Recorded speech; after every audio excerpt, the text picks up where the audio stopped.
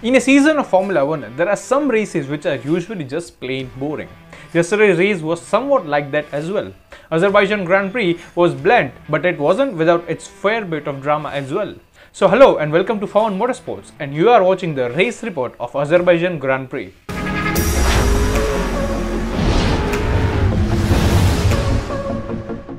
Unlike Australian Grand Prix, the race start was pretty neat and unchaotic. Leclerc was starting in pole position with Verstappen and Checo behind him.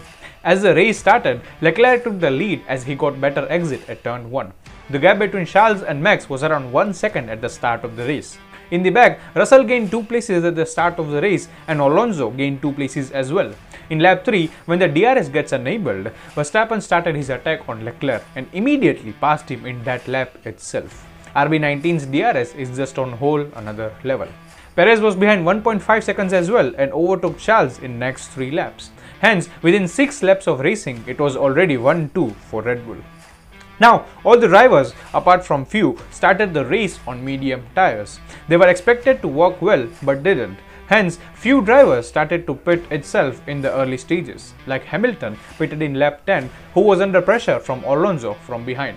Verstappen also pitted in the same lap, but they both were caught with bad luck as just after pitting, Nick de Vries in AlphaTauri hit the wall and broke his left steering arm, which brought out the safety car for 2 laps.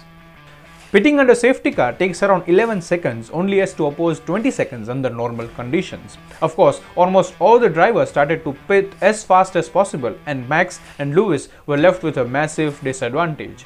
Max found himself at 3rd place just before the restart and Hamilton was behind a huge DRS train at 11th place. Perez was on top upon restart and Charles was on 2nd.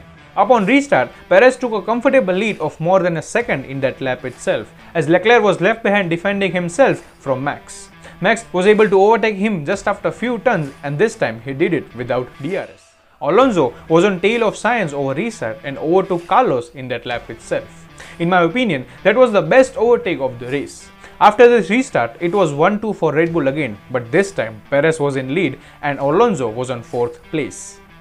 Post-restart, some midfield battles took place as well, like Hamilton overtook his teammate Russell in lap 14. Stroll was then defending his 6th place against Lewis Hamilton on lap 19, and in that defense, he oversteered his car in the exit of turn 16, a turn which is very important to get the following high-speed turns right.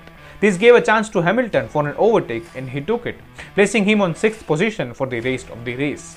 In the back, Gasly made a move on Bottas for 18th place in lap 33, which was neat. McLaren scored points in this race after Lando overtook Nico in lap 45, which was possible due to Nico's lockup in the same lap. As the race approached the last lap, there was still a bit of drama remaining. Ocon hadn't pit in the whole race, so he was mandated to pit in the last lap. While he was pitting, there were some FIA officials who were closing the pit lane for photographers, and those officials were found off guard with Ocon pitting. The officials were just inches away from Esteban crashing into them. What do you think about this wrong implementation by FIA? Let us know in the comments down below. Finally, Sergio Perez, the king of streets, won the race on 51st lap, with Verstappen coming 2nd and Charles being in 3rd place. It was Charles as well as Ferrari's first pole of the season. Checo stood on 1st place 2nd time in 4 races and he seems to be performing well this season. Alonso was 4th and Sainz was in 5th place, who was having a pretty terrible weekend.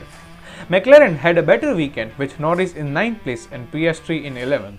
Mercedes had an average weekend with both drivers being in 6th and 8th place respectively. And there you have it. If you found this race report useful, like this video to show your appreciation and subscribe to F1 Motorsports for more such content. My name is Mihir and I hope to see you again in the next video. Thank you.